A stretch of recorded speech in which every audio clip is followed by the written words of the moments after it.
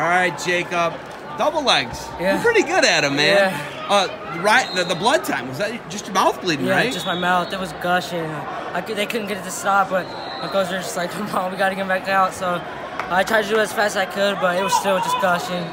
But it's all right. I mean, it happened like last week, so we prepared for it, so it's doing all right. Peyton's tough, man. He's real tough, scrappy, taller than you, most everybody is. Yeah. But you win a tough one, right? Yeah. Yes, you sir. go out there, you got the double legs going, you get the major decision. What's your coach saying to you? What's Coach Bergen saying? They're just staying in my ear about who we're wrestling for and how we're supposed to wrestle. We're supposed to wrestle 100% for the Lord.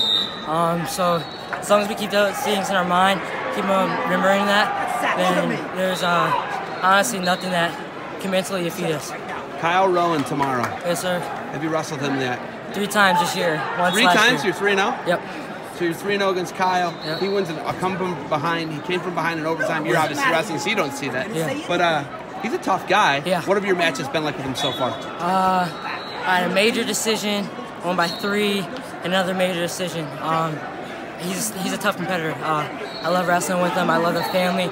They're all awesome. I can't wait to compete with him again tomorrow. So I'll look forward to it. All right, man. You got anything else for me? Go Bucks. You gonna watch your brother? Yes, sir. All right, man. Good luck. Thank you.